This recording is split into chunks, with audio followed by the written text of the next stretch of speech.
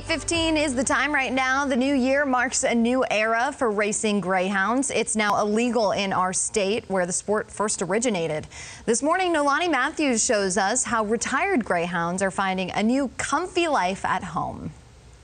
2 years after Floridians voted to end legal dog racing, thousands of greyhounds took their final lap to retirement. 11 racetracks were forced to close by the new year, including one located in Bonita Springs. Everybody can celebrate the end of this cruel industry that's plagued Florida for almost 90 years. State Director Kate McFall with the Humane Society spearheaded the efforts to legally stop the racing of greyhounds in Florida. The plan phased out racetracks in 2020 to help adoption agencies with time to relocate. To absorb these dogs and find them loving homes around the country. So the phase out was to allow for that absorption and for a slow phase out, and that's exactly what happened. She says the racing breed is popular, so they go quick. Steve Grabarczyk knows from experience after adopting 3 over the last several years. He was such a good boy. He says agencies require home inspections and contracts before greyhounds can be approved for a home. So they checked out our whole backyard to make sure it was fenced in